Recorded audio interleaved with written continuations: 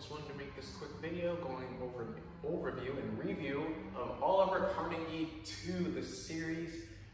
Finally finished the whole story of Oliver Carnegie. I'm so happy about it. I'm super excited. Let's go over it.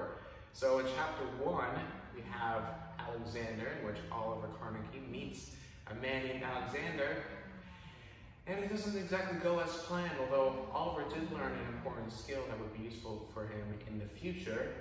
In chapter 2, we have Olivia in Alston, who is trying to figure out the security system in order to help Oliver. In chapter 3, we have Oliver find this nearby camp, which ends up being a camp of accusers, and that kind of leads to him concluding he has to get back to Alston. Chapter 4 is Oliver getting back to Alston, Olivia helping him out into getting out to Alston by shutting off all the security cameras, and Oliver getting in, and yeah, we'll kind of go over some of the details of that a little bit later. But chapter 5 then includes getting out of Alston and the final escape from the city. So that's the general overview.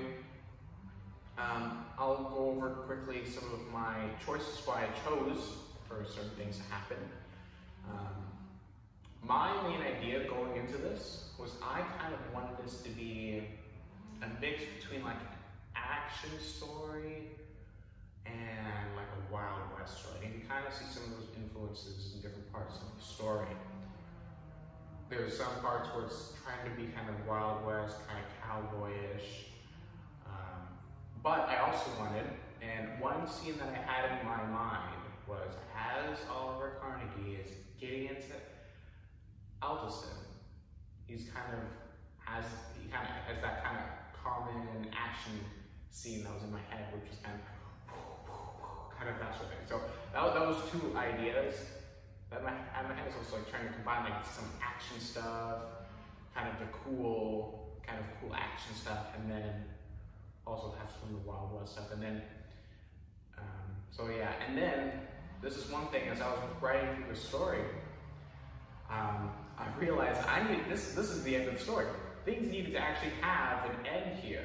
And so I was writing chapter 4, I was like, oh, I need to figure out a way to end this story, and pretty soon. But I think I was able to figure out well in chapter 5, and everything was able to work out well. But that was one thing that I did have to work through.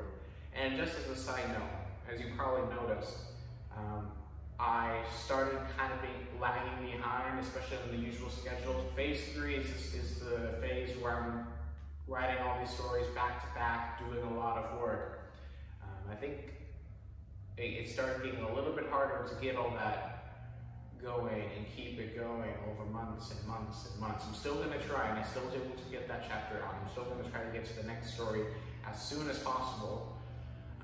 But yeah, I was able to finally get it out, but it did take a little bit more time. But I'm really glad that I was able to finish the series and finish the whole story that started with the first story of Oliver Carnegie.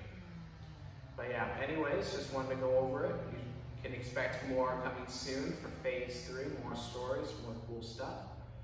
And yeah, see you later.